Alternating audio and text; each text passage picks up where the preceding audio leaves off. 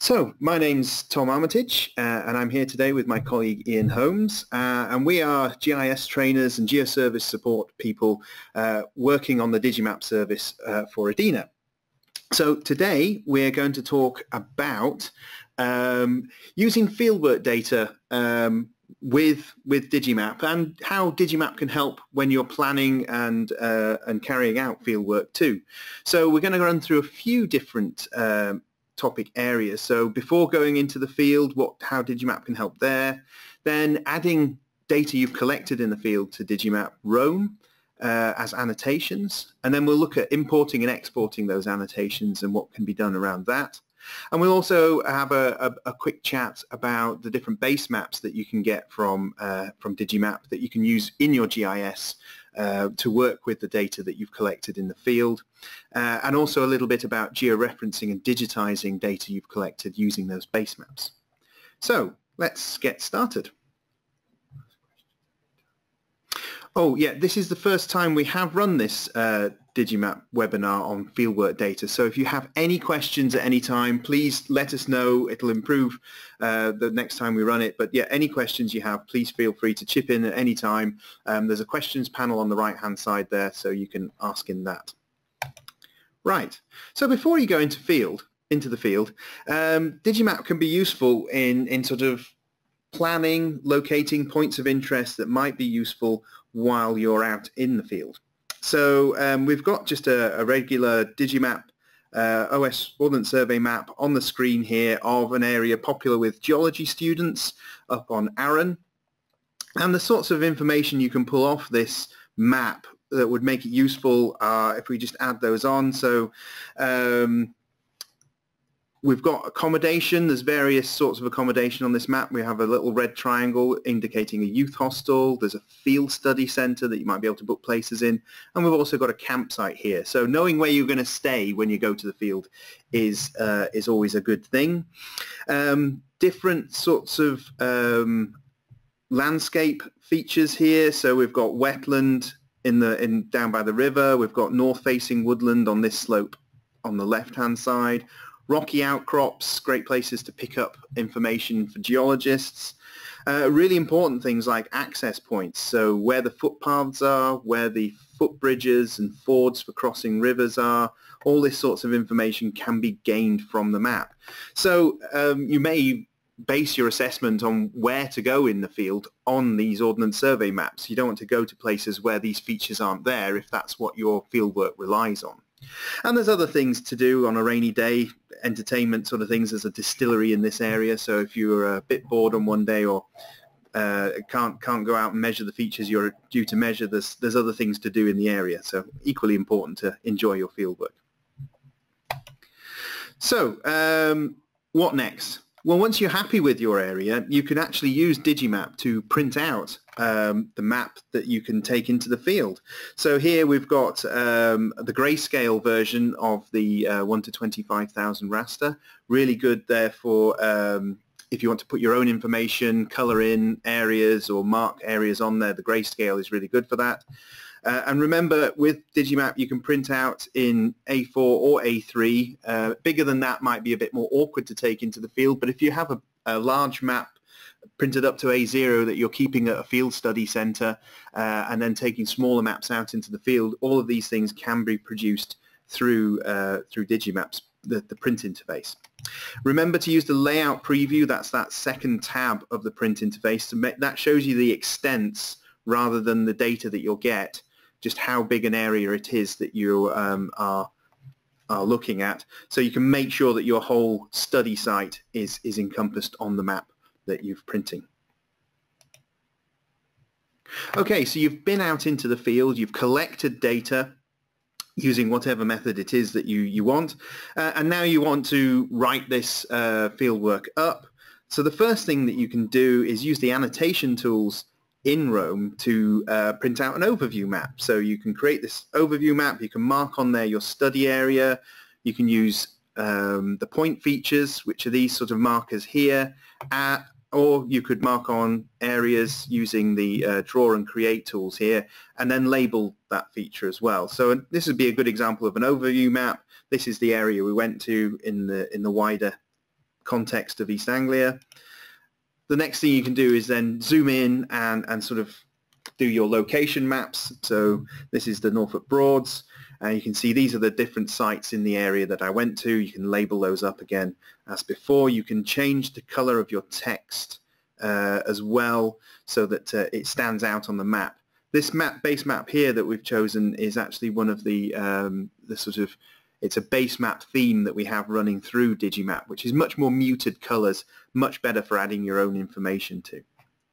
And then when it comes down to the actual site maps, here we've put in this sort of an area, perhaps that's where you took all your samples from, or a transect. This is the line I walked along to record this information.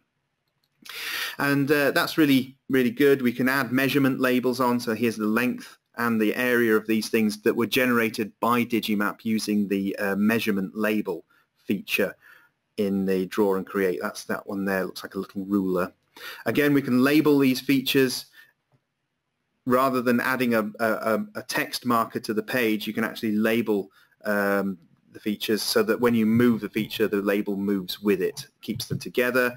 At any time, you can use the select features up here. You can the single arrow to click on one, or drag a box over a few, change the thickness of the lines, the color, the fill, how opaque the fill is as well. So you can do these pretty good visualization techniques on your maps. And this is really quite good if you've been out, you've gathered your data in the field, and it's a few points or things you want to highlight on a map, and you don't really want to get involved with a GIS system. You can put these sorts of things onto it using the annotations, put them onto the map, and then you can also do a few other things with Digimap. So you've saved those annotations using the Save button. Now you can view them with all the other data collections that your institution has access to. So you click on the bookmark icon on the left-hand side. This is in the new Ordnance Survey Rome interface. And there you've got the Open and Save option. So we've saved this as a sitemap. And here it saves the annotations and the scale that you're at as a bookmarked map. Then when you go into a different collection, you can go to the Open tab on the Bookmarks section, the My Map section, and there you can see there's the sitemap. You click on that and it opens up your annotations on a map of a similar scale. Here we've got the historic data, so you can see the different decades available along the top. And here you can, now you've got some historical context to that map, those sites. So we can see, well, what was my study area like in the 1880s? You can see the sort of different notations for the fields here. So some that have been drained, some that flood regularly. Less vegetation in the area as well back then. Having a look at it now with the contemporary aerial photography, again, you can see how there's a bit more information that might be useful for you from the aerial photography. And you can do this with all the others. You can have a look at the geology of the area. If it's coastal, the marine Digimap might add a bit more information too. And then there's also the environment agent, the land cover data from Centre for Ecology and Hydrology, which, if you're looking at a broader area, might give you a bit more information, perhaps more useful before you go out into the field to see what kind of land cover you can expect before you go. So it may be that you've gone out into the field and collected a lot of information using a GPS device or some sort of digital device to capture that information, or maybe you've done a desk-based exercise in Google Earth capturing features from their aerial imagery, and then you want to add those things to Rome, Digimap Rome, just so that you can have access to all the base maps that we've made rather than having to use a GIS. So you could have exported it from a GIS. It may be that you've created a spreadsheet of all the information that you've gathered from the field as well, or the GPX data from your GPS device. Spreadsheets, as long as you've got eastings and northings and or latitudes and longitudes in the data, then you'll be able to upload that into Digimap Rome. Also, GeoJSON is a format that you might have exported from a different web mapping interface. So let's have a look at that. So this is a load of tree point data that I got from a different source. So it was a digital data. It was a shapefile. So I've uploaded that shapefile into Digimap Rome, and it's given me a load of these markers. If you actually are on the annotation tools, this is from the import tab. You can see all the different formats of data that it will take in. Remember, your shapefile is a selection of different files, so they need to be zipped together to upload. And then you just choose that file and it will upload those points. If you've selected, whichever marker you have selected will be the point markers that will upload, but you can also upload lines and polygon data too. It just doesn't have to be points. So that's how it looks. Obviously, once it's imported, you can edit that. So here I just use the select group features here to drag a box over all the points and then just change them to the tree symbols. And then I've started labeling individual trees using the label feature option. Unfortunately, when you upload data to Digimap, it doesn't allow you to use any of the attributes of that data. So really, this is just for a quick look at the distribution sort of thing. We are hoping to add this functionality at a later date that may allow you to label the features that you've added up by the attribute data that you've imported with it, or use some other sorts of features to set the colors or the sizes of whatever it is that you've added. But at the moment, it's just a case of uploading the points and then labeling them or changing the symbology manually using the annotation tools. So we've looked at bringing data you may have collected in the field into Digimap, but it also may be that you've done sort of things, you've drawn on your study areas, your site locations, or marked on points where you've gathered information. But it comes to the point there where you actually, well, actually now I need to do a little bit more with this. I need to do some analysis or some more advanced styling, and I need to export it out of Digimap and into my GIS. So what you can do there is use this export data from Rome functionality, export your annotations into one of these file formats, which you can then display in your GIS or Google Earth, or again GeoJSON if you want to put it into another web mapping service. So here's the transect and the area that we had in Ordnance Survey Rome as our annotations, and you can see the Create tab has all that stuff about drawing the features. The Import is where we brought it in, and there's an Export tab here too. 3 options: the shapefile, KML, GeoJSON, and so I exported these 2 features as a shapefile, and this is them opened up in QGIS, or again equally anything that will read a shapefile will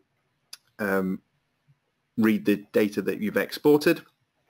I've also downloaded from data download some 1 to 25,000 color raster data to put in as a backdrop. So if you're maybe unhappy with the choices of base map you have at the scale that you're looking at, that's a good reason to export from Digimap Rome. Or if you want to do some analysis or some have more options when it comes to styling the data, then this is the way to go, to export those annotations out and put them into something like a GIS package. So I've mentioned there downloading base maps, and there's some really good stuff that you can put behind the data that you've collected in the field from Digimap. You can go into any collection. It's probably more useful to take the raster data sets when you're putting them behind your data that you've collected in terms of visual display of maps. But there's other things. I mean, if you're wanting to analyze this, say you've got a collection of different species and you want to see if there's any relationship between them and the geology of the surrounding area, then you can use the geology data, put that in as your backdrop, and then see if there's any correlations there to be made. Use your GIS to analyze that. GIS is very good. Also, you can mute the colors of those raster data sets. Obviously, you'll select your own or use a styling file for some of the vector data. But with the raster, you can mute the colors or make them grayscale very simply in a GIS. So some of the useful data sets that we'd recommend will be, well, basically any of the raster base maps from the Ordnance Survey data download collection. Just depends what scale your data's been gathered at as to which one is the most appropriate or how wide an area you want to show. They start with the most detailed or the largest scale data at the top, and then it decreases down in scale to the smallest scale data at the bottom of that section in data download. The historic maps, again, various scales, various dates, but they are scanned rasters, so very good for just slipping behind your data just to see if there's anything in the past that could have contributed to the distribution or the reasoning as to why you found the things in the field that you have. Aerial imagery, always very useful to sort of stick behind your data collection. Gives you a very good idea of what was there in the field at the time, as long as it's recent enough. DTM data and OS from Ordnance Survey or the LiDAR data collection. So these digital terrain models, really good for making 3D maps. Looks really good with your aerial imagery. And of course, again, in coastal areas or if you've been collecting data offshore, the marine charts are a really good backdrop for your data. So let's have a look at a few of these sorts of things. So here, this is the same map again that we just saw, but in QGIS you can use this grayscale function. Just tick the box, grayscale by lightness or one of the other options, and it just takes the colors away, makes the data you've added stand right out. Really, really nice. Another thing to look for here when dealing with the raster data is you can see this resampling box on at the bottom on the right-hand side. Is to change your zoomed in resampling method from nearest neighbor to cubic, and that basically gets rid of the pixelated qualities of more zoomed in raster data. Obviously you can still zoom far too far and everything looks, but instead of looking pixelated, it just looks a little bit blurry, and it can really sort of take the edge off the sort of nasty effects, particularly on the text when you're just a little bit more zoomed in than the source scale. It just makes things look a little bit better. So here, this is a combination of 3 different data sets here. So that's grayscaled 1 to 25,000 raster as we saw before, but we've also added a DTM data set which we've turned into a hillshade and the geology. And here they've been combined. This is again in QGIS. So the DTM data is provide that hill shading. This is the area around Corfe Castle where there's this long ridge of different rock types across that separates the Isle of Purbeck, I think it is, from the mainland, as it were. It's not a true island, but you can see the hill shading makes that sort of 3D quality stand out a little bit there. And we've got the 1 to 25,000 raster for its all the detail and allows you to locate yourself in the area. And then we've added in the geology data over the top, which kind of explains why that feature is there with this sort of horizontal feature going across there, picked out in the geology and in the topography. We've used a blending mode on these things so that if we'd used transparencies on 3 layers, we wouldn't really be seeing much detail of any of them. But by using the blending mode, if I just go back, you'll be able to see that here. Blending mode was normal on this one, but you can use a different one called multiply, which essentially is like putting 3 different layers on an overhead projector, for those of you who remember those. Basically like 3 transparent layers, each with different colors and things on light, and it sort of shines a light through all 3, so they all have equal prominence, and there's none of this sort of white color washing out the rest of the colors on the map. So it looks very nice. And again, good for marking your features on once you've collected them in the field. You're getting information about slope and geology and the topographic features from Ordnance Survey all at the same time with your data. So we mentioned 3D, and here this little layout has been created in a GIS using the aerial imagery from the aerial Digimap, the Get Mapping's aerial imagery, and also the digital surface model from the LiDAR collection. You can tell it's a surface model because we're getting this detail picked out on all the trees in the forested areas. So again, this has been created in a GIS, so your data could be marked out in these fields. Really good for archaeological studies, things like hill forts. You can sort of get a good impression of what was visible from that site in the past by using these sorts of 3D landscapes. This was generated with QGIS to 3JS, a plugin for QGIS, but there's similar things in ArcGIS. You can use things like ArcScene or some of the new features in ArcGIS Pro to generate these similar sorts of terrain models with your data marked up on it. So going back to what we said at the beginning, where if you've printed off a map from Digimap to take into the field, or any map that you've taken into the field, you've marked on features whilst you're out there, colored shaded areas, colored things in.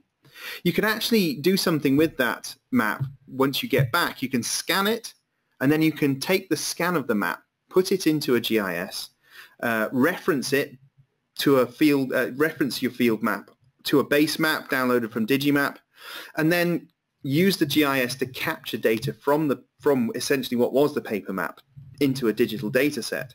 So here's a print map from Digimap that's been shaded in, colored in. Again, this is the geology of an area. And then what we've done, you can add that as a layer into the GIS and then use the georeferencing tool. Again, QGIS or ArcGIS both have these georeferencer tools. And essentially what you do is mark on control points between the base map and the scanned map. So find a feature that's in both maps as precisely as you can, and that's why it's quite good to use a printed map from Digimap, because you can put those grid lines on there or pick a product that has grid lines, so you can use the intersections of grid lines to do this very precisely. If you don't have that luxury, your field map doesn't have the grid lines on, then you're going to have to use notable features on the map. So things that are pretty fixed are better. So coastlines are only good if they're rocky and they're fixed, and it's clear. If they're nice steep coastlines where it's not high tide or low tide on either map. So things that are really fixed like that, or road junctions are another good one that sort of don't move around based on someone's interpretation. They're quite fixed. So yeah, rocky headlands, road junctions, river meeting points are okay as long as one of the maps isn't very old, or braided river channels are quite difficult, or meanders do tend to move, but probably not over the timescales that you're dealing with here. But yeah, avoid sort of sandy shores or things. So if you can find buildings as well, old buildings that are fixed over time, then you're very safe with those too. So once you've got your map georeferenced, you can use some of these things, these digitizing tools, to start capturing information from the map. So if you've shaded in areas, you can start to trace around the edges of those polygons. These are the digitizing tools from QGIS, and there's some useful extra bits. So you can cut holes out of polygons to make sort of island polygons within them. Always use this magnet tool here. Again, it's available in all good GISs, where it allows you to trace along other lines, so you're not generating gaps in between two polygons, what we call slivers, and other things. It kind of helps you build clean data in the first place. So using these sorts of tools, you can trace that information off the map. Again, you can capture attributes at the same time. So you create a polygon or a point, and then you can capture any attributes that you gained in the field, dips and strikes for geologists, or ages of buildings, widths, heights and girths of trees. These sorts of things can be captured as attributes as you're entering the data into your GIS. Okay, so really that's all we've got. So in summary, Digimap is ideal for planning your field work, printing out maps before you head off. It's also really good for capturing the field data if you've got pretty basic data sets, or providing context to the field work that you've done with site maps and overview maps, that sort of thing. You can take anything that you've captured and export it out to a GIS if you need to do any more in-depth analysis or take your visual representation to the next level. And of course, it's always there, the data download, providing those base maps that you need for whatever purpose. But really good, especially when you're wanting to put that data into a GIS software as a base map or for capturing, for helping you with georeferencing too. Great. Well, thank you very much for listening. We'll be sticking around for a few more minutes to answer any more questions that you have. But thank you very much for attending, and we hope to hear from you soon.